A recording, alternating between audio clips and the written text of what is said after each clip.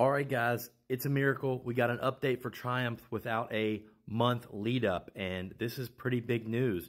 Looks like it's going to be Monster Energy Triumph Racing Team. Let's just watch the video. New era begins.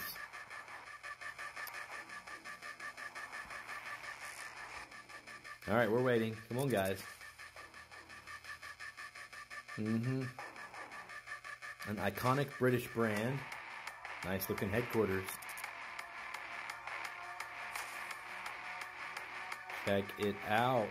We actually get some decent high-res photos of the bike in here. A little video, but some shots.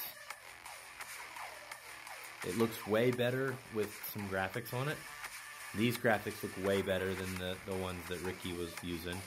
I love the Akrapovich mixed with the KYB. You don't see that every day.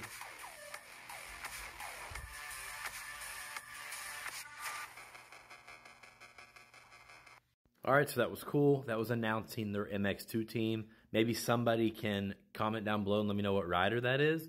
I don't, follow MXGP very closely at all, but I would expect some kind of announcement for AMA Supercross soon.